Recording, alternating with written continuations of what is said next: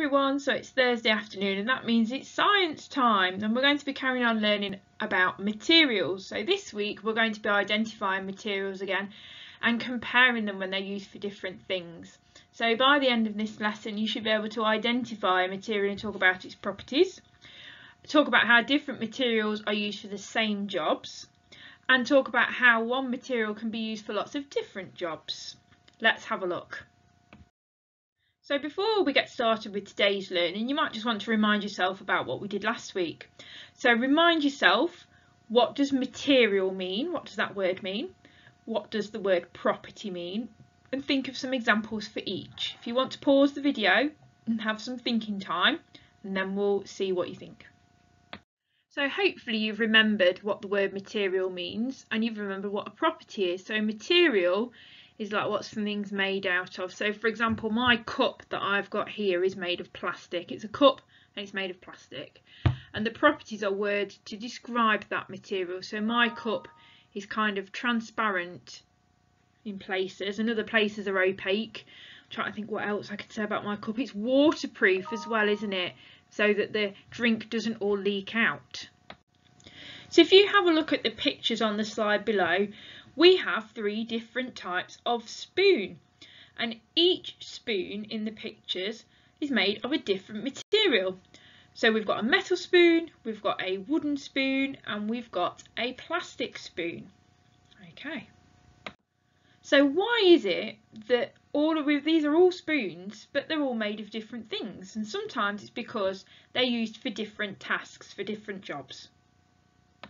So let's have a think about these spoons that are all made of different materials, and I would choose a spoon based on what I was going to be using it for. So I would use a metal spoon to eat soup because it's waterproof, because soup's a bit wet, isn't it?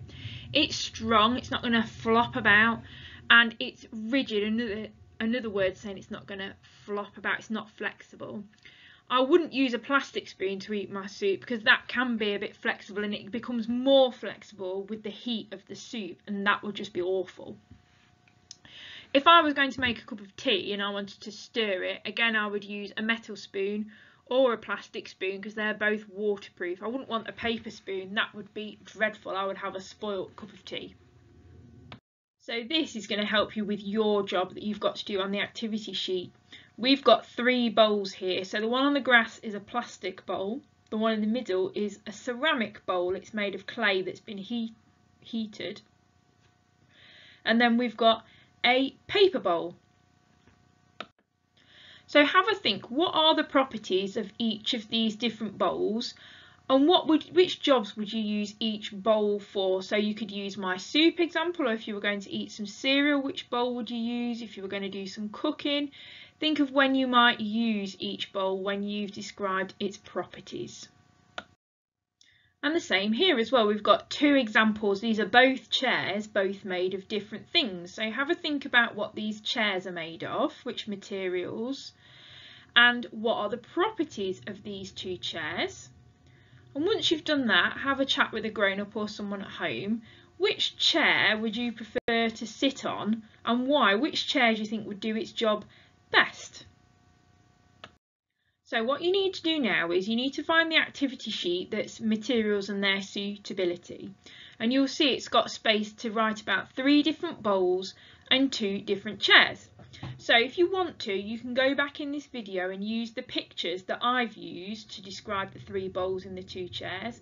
Or maybe you've got three bowls made of three different things at home and two chairs made of two different things. It's entirely up to you what you want to describe. If it's easier to do the things at home, that's fine. If you can't find the things, use the pictures in my video.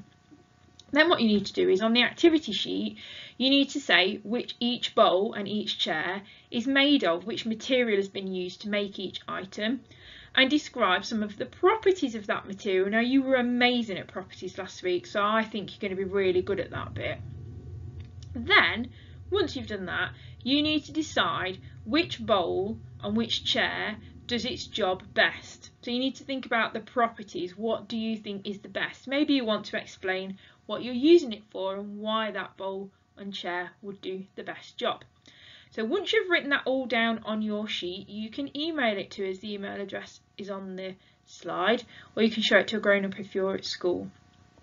So remember, we're thinking about what these objects are made of, what their properties are, and which one is the best for its job, because different objects can be made of different materials.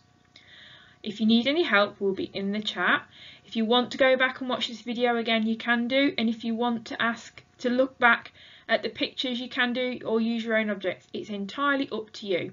So have fun in exploring these objects, and we'll see you later.